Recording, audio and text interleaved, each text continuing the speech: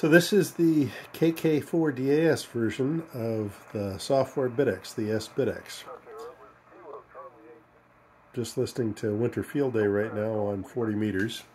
The sBITX software and design was designed by Asher Farhan, the same guy who designed all the BITX radios.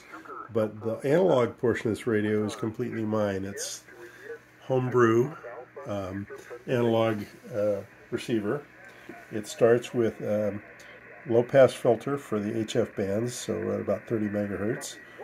There's a variable gain RF amplifier. This is the IF module, so two filters, or two mixers, ADE1 mixers, either side of a 40 megahertz, 25 kilohertz wide filter. And then out of that comes a little audio amplifier, and from the audio amplifier we go straight into this audio analog to digital converter board.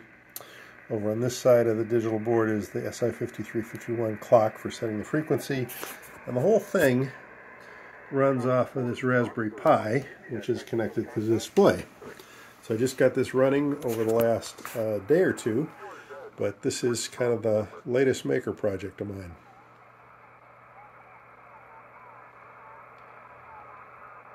See if he's calling here.